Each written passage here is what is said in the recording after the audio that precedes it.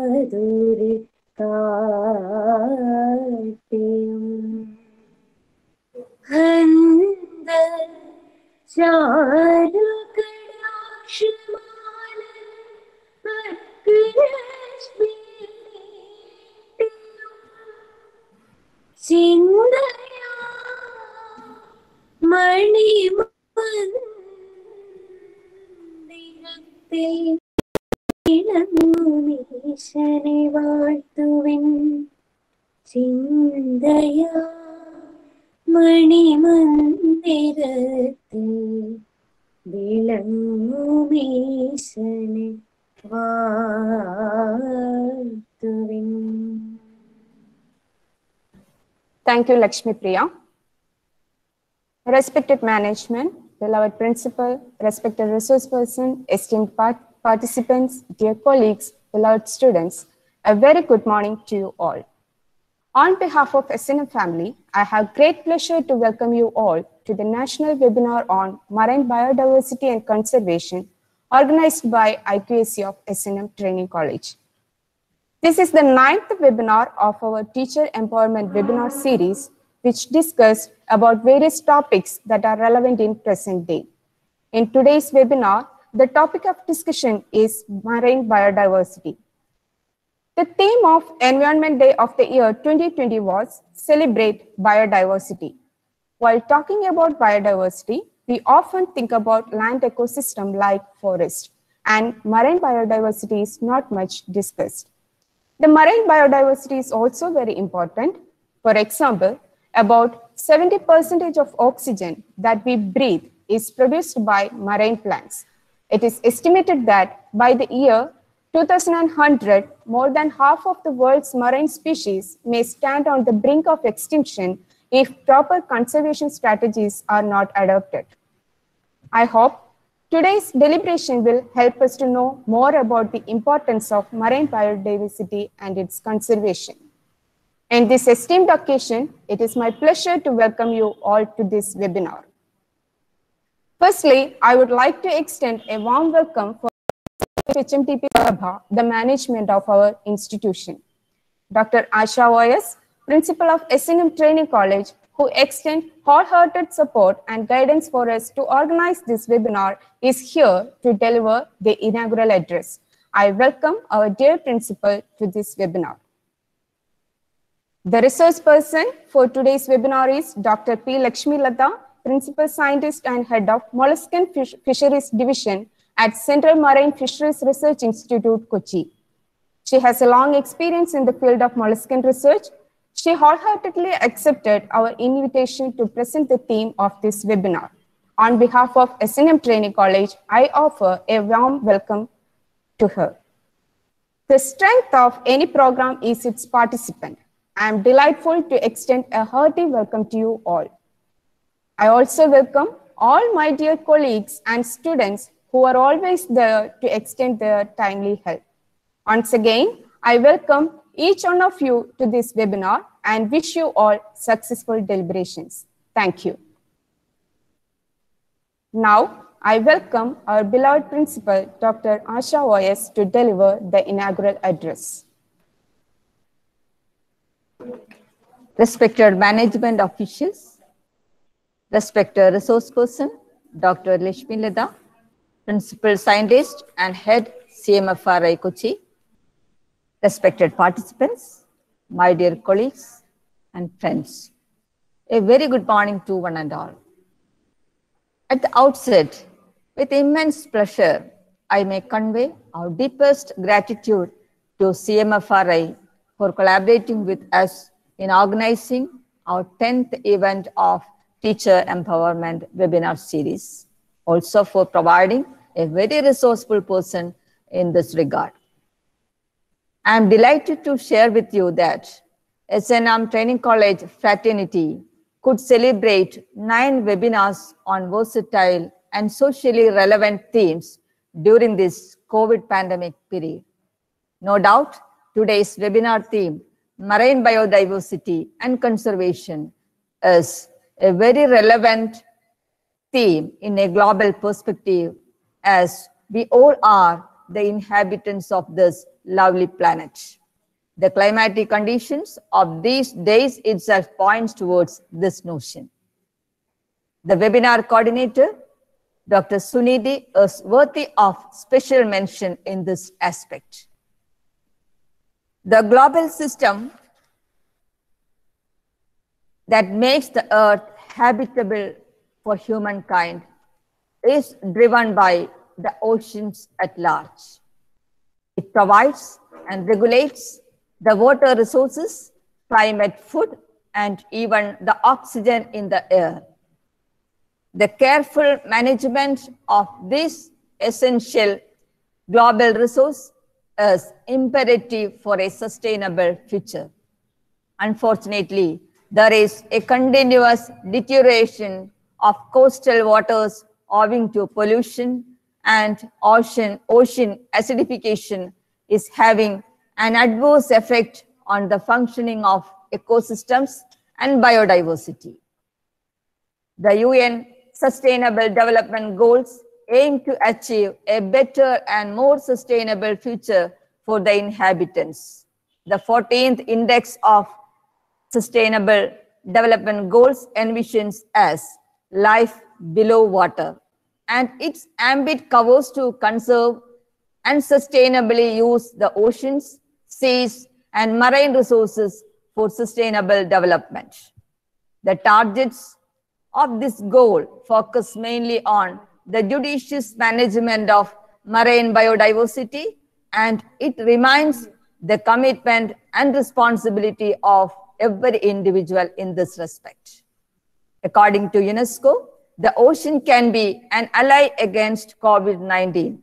It is very interesting to know that bacteria found in the depths of the ocean are used to carry out rapid testing to detect the presence of COVID-19. Before concluding, I would say the health of the ocean intimately tied to our health. The pandemic offers an opportunity to revive the ocean and start building a sustainable ocean economy. With these remarks, let me proudly inaugurate this webinar by quoting the famous words, "No water, no life. No blue, no green." Wish you all the best. Wish you a fruitful day today. Thank you. It's time for our theme presentation. For that, we have Dr. P. Laxmilatha, Principal Scientist and Head of MFT at CMFRI, Kochi. She took MSc in Mariculture from Kochi University of Science and Technology. She secured her PhD in Crustacean Physiology in 1991 from Kochi University of Science and Technology. She has a long experience in CMFRI from 1993. She contributed to the development of hatchery seed production of bivalves, gastropods, and the growth of commercial bivalve mariculture in the country. Her areas of research include molluscan fisheries and culture, coastal and marine biodiversity, ecosystem-based fisheries management, and biodiversity conservation. In recent years, she worked on coral reef ecosystem, valuation of marine ecosystem, and molecular taxonomy. She is very much concerned about the conservation of marine fisheries and ecosystem-based fisheries management principles. I think we got the apt person to talk about the theme of this webinar, marine biodiversity and conservation. With great pleasure, I welcome Laxmilatha for her presentation. Over to you, ma'am. Thank you, Dr. Sunidhi. So, good morning. A very warm Good morning and a very pleasant day to all of you. Thank you for the very nice introduction by both Dr. Suniti and the President. And it's nice, very heartening to hear that you're very much aware about the current status of biodiversity and the need for conservation. So that makes my task easier, and I think it will be easier for me to convey what I have prepared, and I hope the target group, the teachers, will benefit to a large extent on this subject, which is actually very, very wide. There is a lot that can be talked on and on and on, but I am sure I have to restrict my presentation for maybe about an hour. So to the extent possible, I shall share whatever possible regarding marine biodiversity and the great need for conserving this biodiversity and save our planet. So before I begin the actual thing, some basic facts. The ocean, as you know, covers 70% of our planet and represents over 95% of the biosphere. Marine and coastal habitats include coral reefs, mangrove forests, seagrass beds, estuaries, hydrothermal vents, sea mounts, soft sediments on the ocean floor, all below the surface. Now, apart from the source of food, the ocean is one of the largest natural reservoirs of carbon. It stores over 15 times more carbon dioxide than the terrestrial biosphere and soils, and plays a very significant role in climate moderation. And the deep sea habitats, they host between 500,000 to 10 million species. Deep sea life is essential to life on Earth because of its crucial role in the global biogeochemical cycles, including nutrient regeneration and oxygen. Oceans are seriously underprotected, with only about 0.8% of the oceans and 6% of the territorial seas being in protected areas. We depend on the ocean for fisheries, and 80% of the world's fish stocks for which assessment information is available, they are either fully exploited or overexploited, and thus require effective and precautionary management. So what is biodiversity? Biodiversity, coming to biodiversity, it's a how do we define it? It is the variability that is prevalent among living organisms from all sources, which means terrestrial, marine, other aquatic ecosystems, and ecological complexes of which they are part. Now, this includes diversity within species, between species, and ecosystems. This definition is given by the Convention of Biodiversity in the year 1992. This is the very broad encompassing definition, which is widely accepted. Now, what are the elements of biodiversity? They are the fundamental properties of an ecosystem. And in the marine realm, these encompass all life forms, including the environments they inhabit, and it scales from genes to species to ecosystems. Now, the Convention of Biological Diversity, its sustainable use and the equitable sharing of its benefits are the main benefits and objectives as decided by the Convention on Biological Diversity. And we know that 192 states and the European Union are party to this Convention on Biological Diversity. And this meeting, which was held in Aichi, Taiko, they have 5 goals, strategic goals, and the last decade was totally dedicated for the biodiversity conservation. This goal A is to address the underlying causes of biodiversity loss by mainstreaming biodiversity across government and society. The goal B is to reduce the direct pressures on biodiversity and promote sustainable use. The goal C is to improve the status of biodiversity by safeguarding ecosystems, species, and genetic biodiversity. Now, goal D will enhance the benefits to all from biodiversity and ecosystem services. Goal E will enhance implementation through participatory planning, knowledge management, and capacity building. Now, these goals I have listed. As I proceed, we will see more of these things coming up. Now, what is species diversity? It is the variety and frequency of different species. And why is it important? Is that it identifies and characterizes the biological community of a habitat and ecosystem. So what is genetic diversity? It is the variety and frequency of different genes or genomes within each species.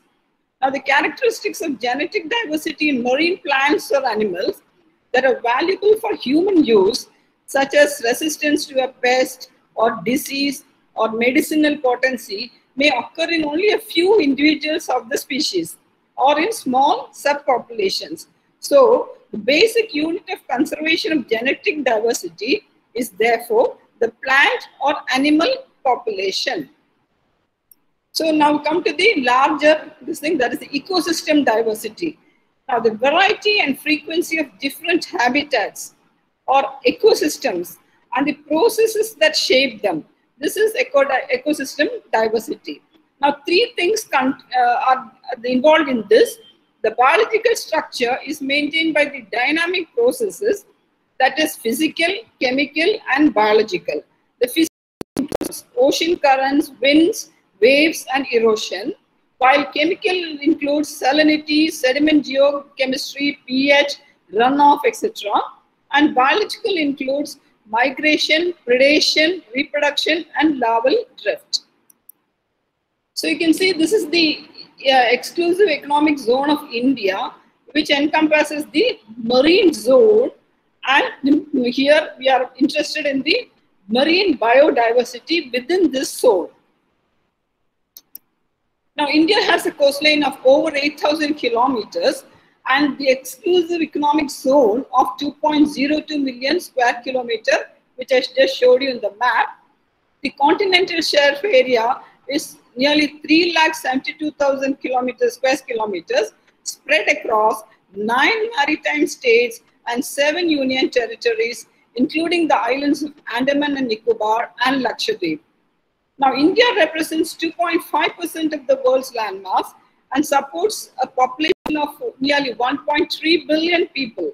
India is also one of the 17 mega biodiverse countries in the world, with 7.8% of the recorded species, including 45,000 recorded species of plants and over 91,000 recorded species of animals. The marine ecosystem is extremely diverse, attributed to the geomorphological and climatic variations along the coast. Now the habitats, coastal and marine habitat includes the nearshore, the Gulf waters, the creeks, tidal flats, mud flats, coastal dunes, mangroves, marshes, wetlands, seaweed and seagrass beds, deltaic plains, estuaries, lagoons and coral reefs.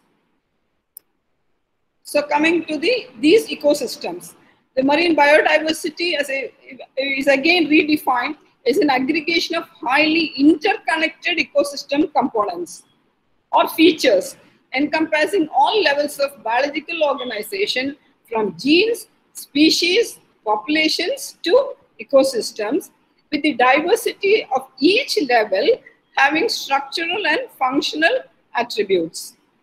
So now our interest is on the marine ecosystems.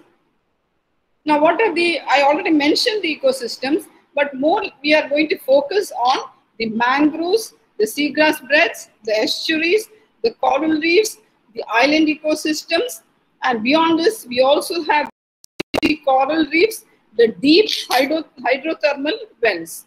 I'll come one by one to each of these. Now this is just a diagrammatic representation. You can see the mangroves and their functions. They prevent erosion, all these things once again I will be talking. Then you can see seagrass, and then beyond that is the coral reefs and coral formations.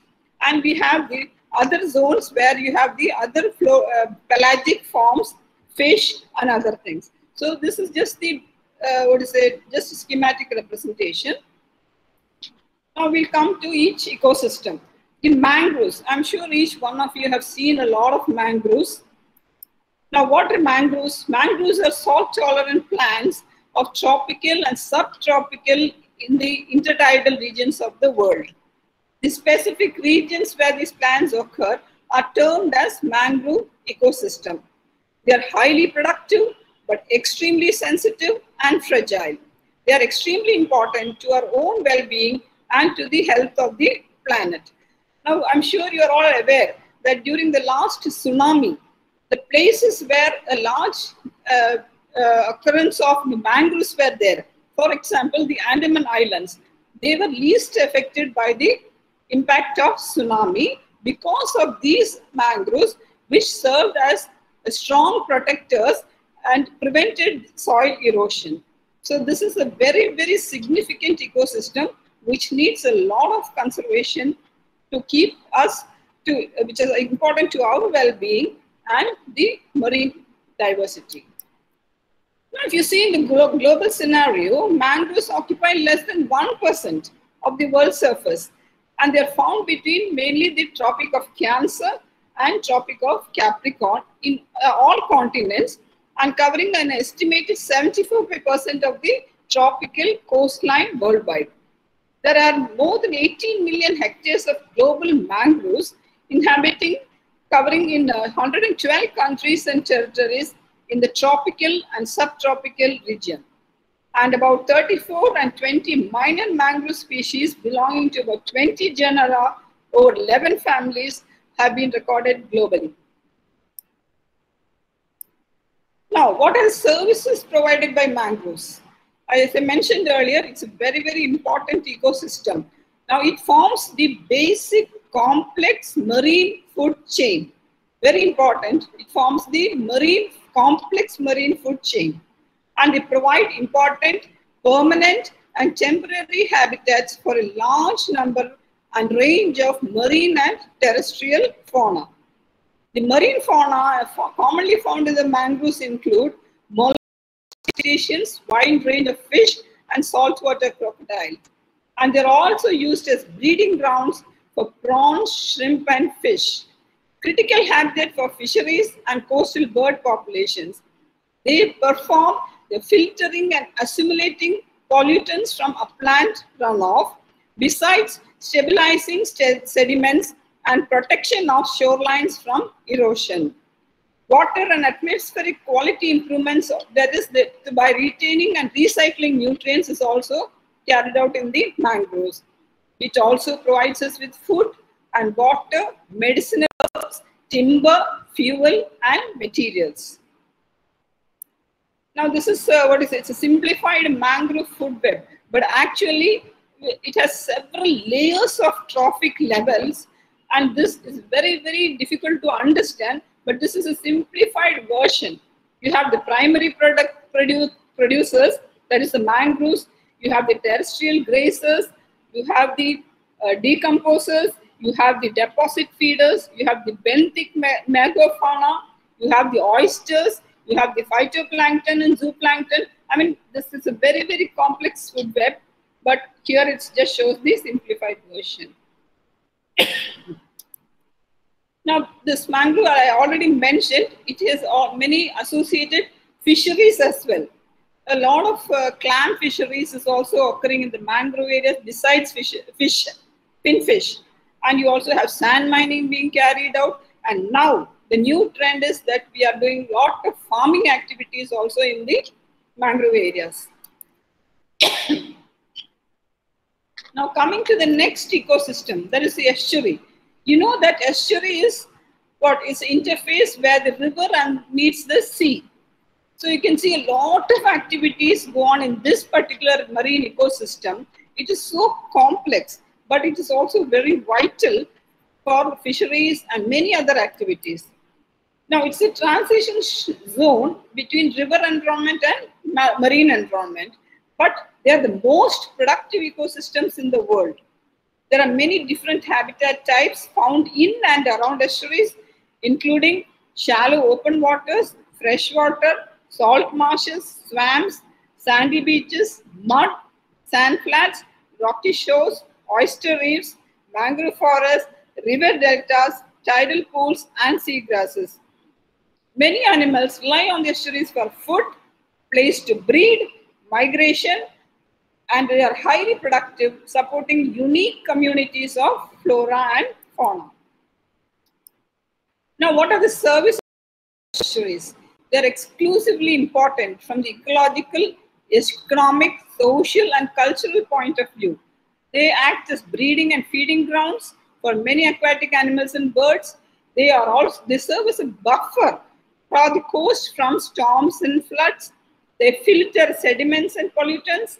Their record of past environments and events occur here, and it's also a place for recreation such as water sports, fishing, shellfish gathering, duck shooting, bird watching, etc., and also a site for marine farms.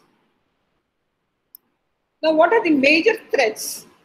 This again, almost similar to what happens in the mangroves. There is excess silt flowing from the land clearance and pollution from sewage, industrial waste, agricultural runoff occur, oil spills and oil spillage, and again invasion by introduced species, reclamation for marinas, extraction of sand and gravel, and also a lot of construction activity for harbors, channels, embankments, roads, and also natural disasters. They affect this environment drastically, and there is also conversion of these estuaries for mining, aquaculture, agriculture, salt pans, urban development. So there is an overexploitation by the traditional users. So you can see all these activities are going on simultaneously in the estuaries.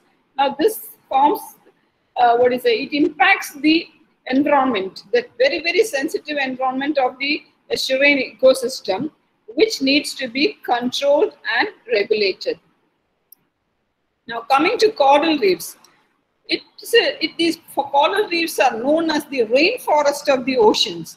They form only 0.2%, but they form habitat to 1/3 of the fish species and habitat to tens of thousands of other species.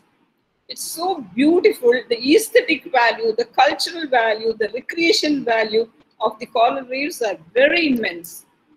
They provide protection to coastlines, they provide economic resources, the biodiversity is so unique, and the natural beauty. There are estimates of this valuable resource. It contributes nearly 400 billion in environmental goods and services. Now, these coral reefs support millions of people with goods and services. That is, it provides seafood, it provides medicines, there are recreational possibilities and coastal production. You know, now there are a lot of such coral reefs which are open for tourism. So now these coral reefs are the most fragile ecosystems, and they are threatened by this kind of activities. The biodiversity is severely affected. Just for the aesthetic value, people come to the coral reefs, and they have a high cultural value, and they're generated and sustained by the biological communities. And basically, there are 3 types of reefs: the fringing reef, the barrier reef, and the atolls. Now the threats, as I said, there are natural threats and the anthropogenic threats, that is man-made threats, human threats. Now the natural includes hurricanes, earthquakes, predators, competitors, volcanoes, bleaching, pathogens, etc. Here you can see one of the major predators in coral reefs is known as the thorn. That's a big predator which is found usually in all the coral reefs. And human activities, they are more destructive than the other threats. The overfishing, development activities, dredging, mining, and recreation. These destroy the coral reefs a lot, and it's a very, very, very fragile ecosystem. You can see it has a lot of, the diversity is unique and exclusive. It needs to be seen. Now, coming back to the basic point, that is all the coastal resources, they have several uses. it is used for fisheries, aquaculture, agriculture, mining. Then on the other side, you have the development, navigation, ports, harbors, recreation, human settlement, and industries. Besides this, you also have rehabilitations, users, exploitation, and then based on economic pressure and political pressure, we need to take severe management measures to conserve these coastal resources. Now, this is again just a schematic, how you can see mangroves, seagrass, seaweed, coral, fish. So these vital elements need to be conserved. Now, coming to seagrass beds, you can see this again is a very, very special kind of ecosystem. These are smaller ecosystems, but very unique in the sense that the food web here is very, very unique because it depends entirely on the seagrass. The seagrass provides very significant, habitat for the dugongs, the turtles, and you can see it comprises of true flowering plants, but wholly submerged in salt or brackish water, and is very critical for number of threatened species, including the dugongs, the manatee, the sea turtles, and the sea lions. Now, what are the services provided by the seagrass ecosystem? The main, very important thing is the carbon sequestration. And apart from that, sediment stabilization. They bind shallow water sediments in coastal waters with their rhizomes and baffles wave and currents with leafy canopy. This traps the sediments and allows stabilization, thus sustaining beaches and counteracting erosion. The seagrass blades serve as habitat for microorganisms, especially foraminifera, that helps to produce beach sediment. Then maintaining the water clarity. It removes the land-based dissolved nutrients and thereby facilitating absorption by seagrass blades and associated epiphytes. It's also a primary food source for manatee and turtles. These are endangered, and apart from that, urchins and parrotfish also feed directly on the seagrass blades.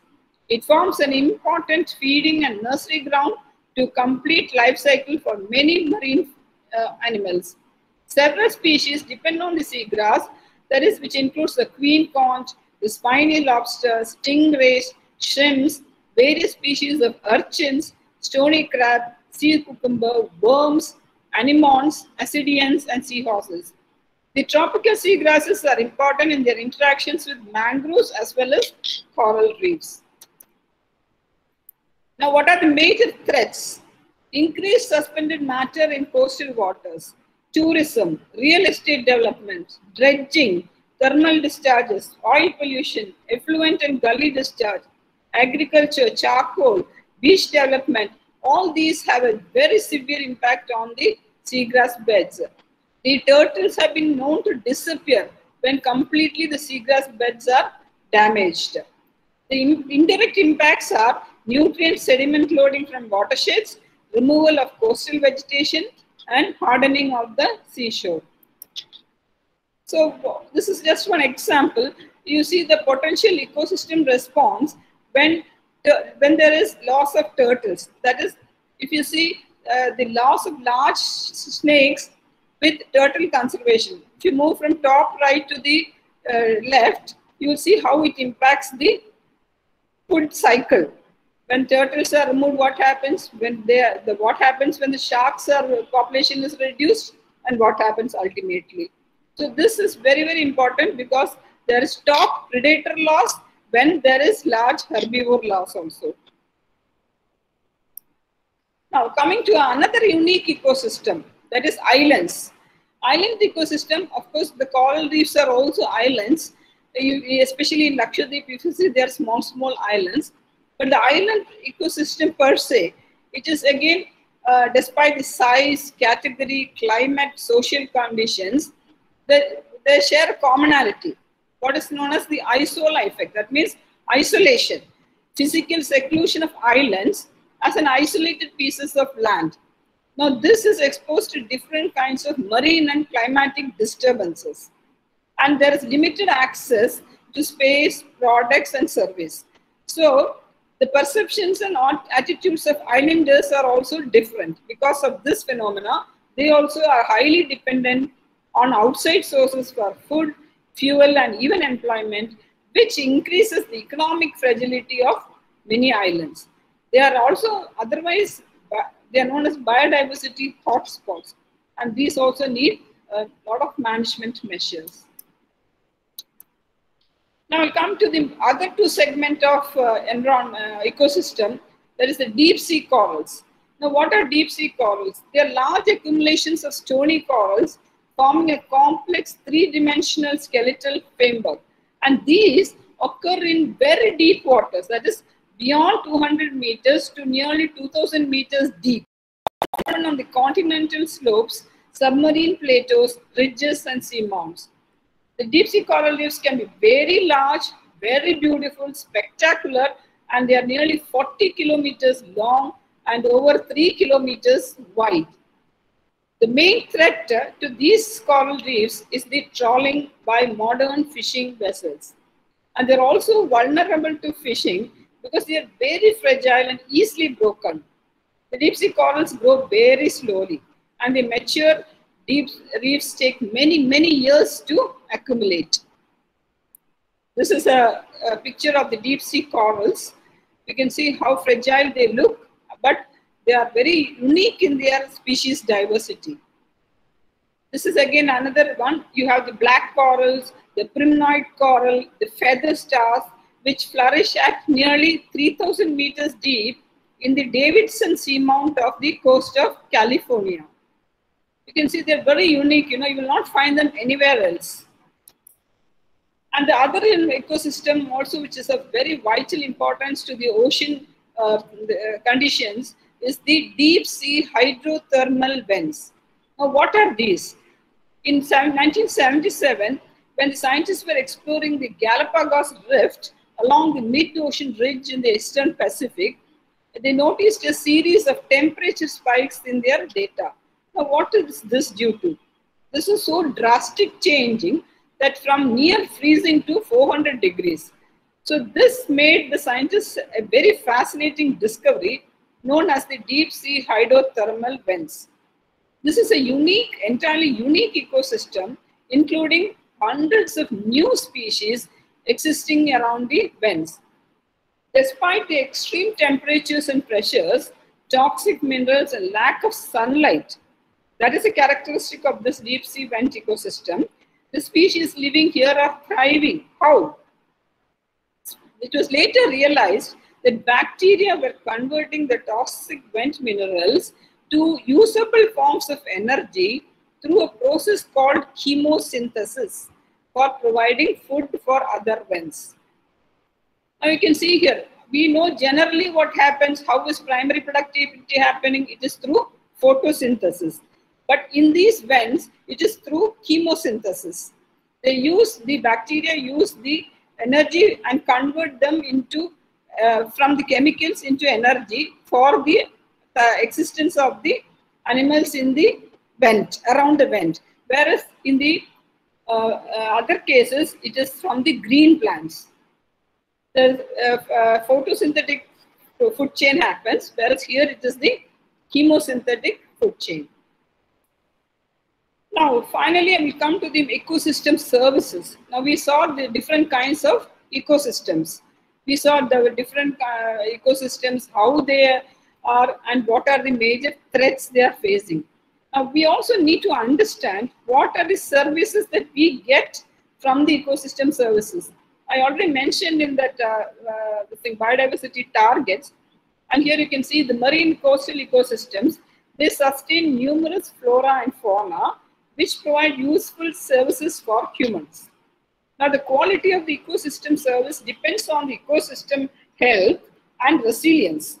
If the ecosystem is degraded, what will happen? The resilience will be lost and the services will be reduced.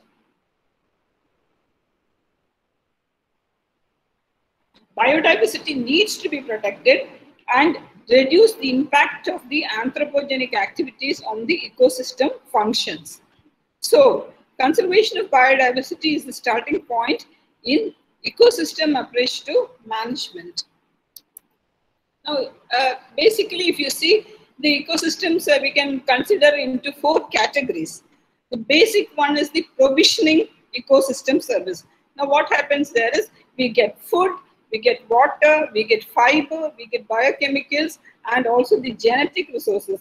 This form the provisional ecosystems services from any ecosystem. Now, regulatory, what is regulatory? They've got a purification, water regulation, pollination, climatic impacts, disease, erosion prevention, carbon sequestration. So these things will regulate what happens in the ecosystem. All these regulatory processes must go on in any ecosystem to keep it healthy and resilient. And what are the other things? The supporting ecosystem services means it comes the primary production, the nutrient cycling, the soil formation, the life cycle maintenance, and element recycling. This again supports the functioning of the food web or food cycle in any ecosystem. Now, coming to the cultural value, this we cannot really say that it is a direct value, but this is also very important in maintaining the evaluation of what services or how much economic value a ecosystem provides. That is the recreation facilities, the tourism potential, the spiritual value, the aesthetic value, the inspirational value, and the educational value. So when we are taking a whole ecosystem, for example, if we take coral reef, what are the major provisioning services they give? What are the regulatory activities happening? What are the supporting services? And what are the cultural? All this can be taken and given a monetary value, and this process is known as ecosystem service valuation. This is now being done in many countries to assess the value of the ecosystem. Now, in this ecosystem, I will also highlight a few of the endangered marine species. I'm only listing a few here, but as per the IUCN Red List, there are several thousands of endangered lists. This I have listed only which we have, which in the Indian context, we have highlighted as endangered. Now, it can vary from region to region, but as per the Indian conditions, we have at least these few species which are in the endangered list and the vulnerable list, and they need to be conserved. Why these need to be conserved? Because the ecosystem also needs to be conserved. Now, what are the threats that these marine species face? One is the accidental capture and entanglement in fishing nets. Other one is commercial overfishing. Now, if you know that Sardinella is being overfished, then habitat destruction, mangroves are being destroyed, estuaries are being polluted, the coastal waters are being degraded, the habitat is being changed, then you have pollution, and above all this, we also have many climatic factors. Nowadays, we are having too many floods, too many, earthquakes, and so many other things which are all happening due to climate change. So what are the measures that we need to take to address these kind of threats? First is the assist in the management of marine and coastal ecosystems of the region on a sustainable basis, particularly through sustainable practices. Now, how can we do that? We have to mobilize the political will and action of governments and other partners for the conservation, sustainable use of coral reefs and associated ecosystems such as mangroves and seagrass beds. We need to effectively communicate the value and importance of coral reefs, mangroves, and seagrass beds, including their ecosystem services, the threats to their sustainability, and the actions needed to protect them. We need to promote the ecosystem management approach and the principles and values of good governance for the conservation and management of marine ecosystems in the region. So what are the basic approaches? Now, conservation of these ecosystems, there are many methods, there are many approaches. But in the recent times, as per the Earth Summit in Rio in 1992, the most advocated approach for management of ecosystems is what is known as the ecosystem approach to management, otherwise known as EAM or EBM. Now, what is which deals with the functioning of the ecosystem and management in a holistic perspective. The overall objective of this approach is to sustain healthy marine ecosystems. Now, for example, in fisheries, we are trying to conserve or protect certain species only. But that is not the correct approach. We need to protect the environment as a whole. That is the holistic approach. So, ecosystem health refers to a balanced, integrated, adaptive community of organisms having a species composition, diversity, and functional organization that has evolved naturally. And what is ecological integrity? Maintenance of the ecosystem structure, that means biodiversity, and function, which means ecosystem processes such as production, energy flow, and nutrient recycling. Now, all this can be done. How? It depends upon the data availability. It depends upon the spatial coverage of the whole region. Its relevance to ecosystem service goals are some of the indicators which are taken into consideration for adopting the suitable approach in ecosystem approach to management. There is also the other approach, which is known as the precautionary approach in management, which lead to decisions based on best available, allow stakeholders to buy into the management system, promote the capacity of the system to have memory, to learn, and to build on experience. So the fisheries management tools, they focus on certain things. That is the stakeholder analysis, rapid rural appraisal, conflict management, marine protected areas, fisheries as part of integrated coastal or river basin management. The process of problem analysis and planning of activities aim to address problems. And they also know what is known as the rapid rural appraisal to get a data for such a management. Now, I will speak a little about stakeholder analysis. Actually, going back to our initial target, that is the biodiversity targets as given by the IQAC or the CBD, you know, now the most appropriate approach is the ecosystem-based approachment. And in this, a very, very important criteria is the stakeholder consultation. Now, stakeholder consultation can be done only if you also do a stakeholder analysis. Now, what is stakeholder? Who is a stakeholder? For example, if you take fishermen, the fishers are the primary stakeholders. Then you have the government. Then you have NGOs interacting with them. You have the private sector. How private sector? You have the commercial fish processing houses or exporting groups. Then you have research organizations. Then you have donors who are willing to support certain projects. Like that, the stakeholder can be numerous. There can be primary, secondary, tertiary, and so on. Several stakeholders can be there for any management activity for a particular ecosystem. So all these people need to be consulted. They should be informed. They should be given the basic information on the data that is available and what is the issue that has to be addressed. Now, if you the stakeholder analysis, if you define, it is an approach for understanding a system by identifying the key actors or stakeholders in the system and assessing their respective interest in that system.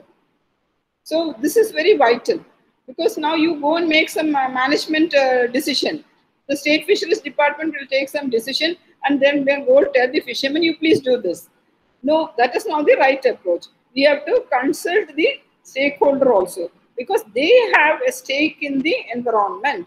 They have the stake in the ecosystem. They are the primary producers. They are the primary stakeholders. Their livelihood depends on that. So first thing will be the stakeholder consultation and find out who are the primary stakeholders who need to be identified and consulted. So it refers to a range of tools and based on the attributes, interrelationships, interests, and in a given initiative or resource. Often, they are also part of the situation analysis. So why should we do that? Because we need to understand the existing pattern of interactions. We need to mobilize key stakeholders and to build up a common awareness.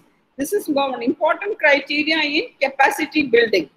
We have to target interventions and approaches based on this awareness that we have to create in stakeholders. So it's a vital management tool also in policy making. And it is also a tool to predict or manage conflicts. Now, if you may be aware that any group you try to manage, there will be difference of opinion, there will be conflicts. So how to manage these conflicts? For example, I'm sure you may be aware if you go to any coastal area, there will be two groups of fishermen. So there will be some conflict. There will be some simple reason, simple cause. But we need to identify that, and this conflict management can be done only if we understand their requirements and create a common awareness.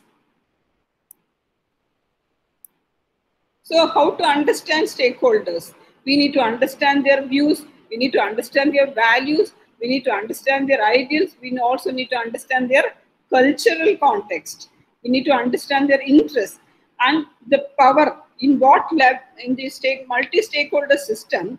We need to understand what is their contribution and at what level they have power, and also what are the conflicts that are likely to come up. Now I'm almost coming to the end of my thing. Here I'd just like to highlight one thing is, this is a marine protected area. Now if you see, here there are several stakeholders, is it not? There will be people who are interested in fishing, there are people who are living there, there are people who have recreational things, they take tourists for boat rides and showing them the whole marine protected area. So many activities are involved. Now when such a marine protected area is there, who decides what is to be done? Since this is a marine protected area in the Philippines, you know, Philippines, they are small islands, and they have several such areas which needs to be protected. So these are boats which are used for recreational fishing or purpose only, for diving. So the other people who do fishing for a livelihood, there are several people involved in this. Now you need to consult each of these stakeholders. How it is done? You have to form a group. You have to identify all the stakeholders. You have to discuss with them, get their consent, and get them involved in the management process. So here I have seen the concerned people living in and around the marine protected area were given the task of managing their own resource. That is, they will decide who will do the fishing, at what time, how much fish they will extract, how they will protect the endangered species, and who will be responsible to, if there is a violation of the rules, who will take charge of that and who will take a penalty for that. All these things are discussed and formed by the group. So it is what we need to think about is the local managing group is very important in the management of such marine ecosystems which are very sensitive and very pristine. So I think, I hope I've been able to convey some idea on the importance of marine biodiversity and the need for conservation and the methods that are utilized to conserve the ecosystem resources through ecosystem approach, and also conserve and protect the endangered species. So this was during my trip to Philippines. I had a chance to meet all these kind of groups who are themselves managing the marine protected areas. So thank you. This lady is catching an octopus from the Lakshadweep Islands. You see how very efficiently she has harpooned and caught an octopus. So that is what we must protect. The coral reef ecosystem is theirs, not ours. So it is their island. We need to protect their livelihood and the environment. Thank you. Thank you all. Thank you, ma'am, for a comprehensive presentation. It's time for queries from participants. You can put your queries in the chat box. Ma'am, Yeah. one of the queries that what Yeah. a common man can do to conserve the marine biodiversity. Definitely. Common man, see, my last point was entirely that. The common man is dependent on a particular ecosystem, you understand. So, what is his what is he doing? What is his role in the ecosystem? For example, I will take the example of a fisherman. So he is going for fishing, he is catching some fish, but he also knows that he must not catch the young fish, right? The juveniles. He should not catch that because he should allow the juveniles to grow to a particular level and breed at least once in a lifetime. So that awareness, that knowledge he already has. So what should be his role? His role should be he should avoid catching the juveniles. So he can very well put back the juveniles that he has caught. If they are still alive, he can definitely put it back into the system. The other thing is they are all aware that large animals like the turtles or the dugongs are all protected ones. Even we don't have to create awareness. They themselves, they know it. So what is their role? They must also participate in the protection of these endangered forms. The other thing is that they often they risk their lives during the what do you say? For example, during the monsoon or during the tsunami time, even if there is warning, many fishermen have ventured. Now this is very they know that nature has a way. Nature has a way of what you say taking care of the natural resources. So during this time, it is also understood that these people should be away from the ecosystem and allow nature to do its role in the recovery of the nature. So this is a basic thing. Common man, in many ways, he has a role to play wherever he is, whether it's the fisheries or on the island, the terrestrial habitat, or whichever it is. So each person should realize the planet is for all. So the important thing is we should live and let live. That means not only we should use the environmental benefits for our this thing, but also think of the next at least next 3 generations. Because the way it is going now, you see, for example, plastic, how it has created a havoc in our environments. You know, if you go into the beach, you will get tons and tons of water bottles. So this at the individual level, it can be done. So my request at the individual level is first we need to self-discipline ourselves and stop polluting the environment, because everything is ultimately going to the sea. Everything goes to the sea. So this is, I hope I've answered the question. Yeah. Okay, ma'am. And third query is, what we can do to develop ecological ego on layman? Ecological Ego. ego. Yes. I think maybe ecological responsibility like Yeah, that. yes, it's a social like social responsibility. It is ecological responsibility. Yes, that again answers my same question. Each individual is responsible for protecting the planet. Wherever it is, his local community, you see, if you stop polluting the local environment, that means you are contributing. If you stop damaging your local environment, you are contributing. See, for example, you're living in a small colony or somewhere where there is a canal running. If you go and put all your junk in the canal, what will happen? The canal will get blocked, is it not? So in this year, it has happened. This year, many drainages were blocked with fully plastics. So where is your social responsibility? Don't you have the responsibility to take these plastics and put it in the particular bin where the corporation or some other body will collect it and go, rather than dumping it in the public place or in the canals or in the drainage systems? So that is social responsibility. I'm sure now most of us, we are separating plastic waste and other waste, domestic waste and things like that. This awareness has come a little too late. I think we should have done all this a little earlier. Now plastic has taught us a lesson. Now I think this COVID pandemic also has taught us many lessons, but I am little skeptical whether people will still learn. I think the next major hazard we are going to face is we will find masks all over the place. It will all be going to the sea. Is it not? All the masks that we are wearing, we will not destroy it properly. It will all go to the ocean. Just like plastics, I am sure it will all go. So this is where our social responsibility is, our ecological responsibility, that we must not pollute our environment. We must take care of our environment, and to the extent possible, let us make our local environment green, more green. 10 plants, at least put up 10 trees, 10 saplings, and allow them to become trees. So this is our local contribution, individual contribution to our local environment. This will help the planet in a long way. Okay, ma'am. Another query is, how far the education system from the school level encourage the protection of marine environment? Yeah, actually, I'm happy you have asked this question, because I think about 5-6 years ago, this kind of awareness was not being created in the school level.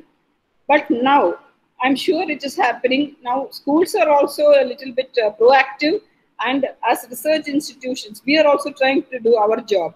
We are conducting open houses and other things, and inviting school students and college students and telling them this is what is happening to our environment, our planet, save our planet. Now, this is from our side we can do. Similarly, I find that many schools are now having very serious approach towards the environment protection measures. So they are really creating awareness camps, and they are having green days and green workshops and things like that in many cities. I mean, in fact, CMFRI also has participated in such things. So they are trying to see that the children are caught young, they are made aware young, so that they will be fully disciplined to carry this forward. It's not the duty of the elders alone. So if we can catch the youngsters at a very early age, and I'm sure there is a lot of awareness now. Now children are more aware of what it means to make the planet more green, what it means to protect our ocean. They are aware, but I think a little more work has to be done. Definitely it has started. It has started, but we need to do it more on a more intense level. Thank you, ma'am. I think the queries are over. Okay. So now I welcome Mrs. Hira KS, the webinar series coordinator and assistant professor of this college, to deliver the vote of thanks. A warm good afternoon to one and all. Respected principal, honorable resource person of the day, esteemed participants, dear colleagues, and my dear students. We have now come to the close of a very fruitful session on marine diversity and its conservation, led by Dr. P. Laxmilatha, Principal Scientist and Head, MFD CMFRI, Kochi. It is my privilege being conferred the duty to propose the vote of thanks for all those who have worked towards making the event a grand success. At the onset, I take this opportunity to place on record my gratitude on behalf of our institution to HMDP Sabha, our management, which has been the backbone for providing us with this platform to actualize today's webinar as part of our Teacher Empowerment webinar series. An event like this cannot happen overnight. It requires planning and a bird's eye view for details. I extend my sincere thanks to our beloved principal, Dr. Asha OS, who has provided the needed support and guidance to make this webinar a success. The day's highlight has been our eminent resource person, Dr. P. Laxmilatha. An in-depth study and deliverance was evident from today's webinar, which was thickly packed with a detailed description on the biodiversity and its conservation. She has underlined the importance of protecting mangroves, which acts as strong protectors to prevent soil erosion. Detailed analysis of the major threats of marine biodiversity and the need to preserve sea resources like deep sea corals and related species all have helped us to realize the importance and work towards preserving the marine species. for the betterment of a society. On behalf of S&M Training College, I extend my heartfelt thanks to you, ma'am, for providing a deep insight into the session. Thank you.